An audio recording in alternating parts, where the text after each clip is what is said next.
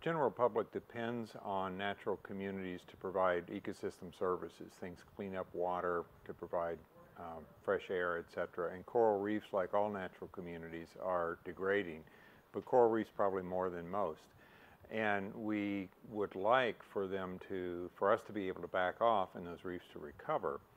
But humans are really not backing off. There's more of us. We're putting more stress on these systems. And so our research is trying to understand the intricate parts of how these work and what pieces we might be able to go in and proactively manipulate in order to help reefs be more resilient and more healthy.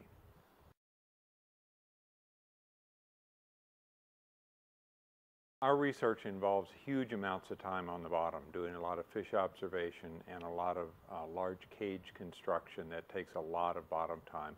We simply wouldn't be able to do it without the bottom time that Aquarius provides. We can spend 8 to 9 hours a day outside working at about 60 feet deep where we have our cages and experiments.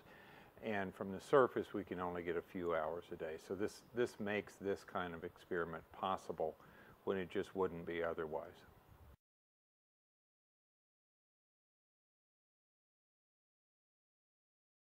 For people like me living underwater and having access to Aquarius is just spectacular. Even though I've done thousands of dives from the surface, I see things when I'm in Aquarius that I've never seen before. I see interactions that I've not seen before. I see phenomena I've not seen before. Maybe I don't see new species, but often I do. We can go out in the afternoon and come back in at night. And so you get to see the whole change from day to night shift. You get to see the interactions that occur when light starts falling and the big predators come out and become more active. And so for us, it's just spectacular to be able to spend that amount of time down there. The food gets a little boring. We eat backpacking food primarily most of the time.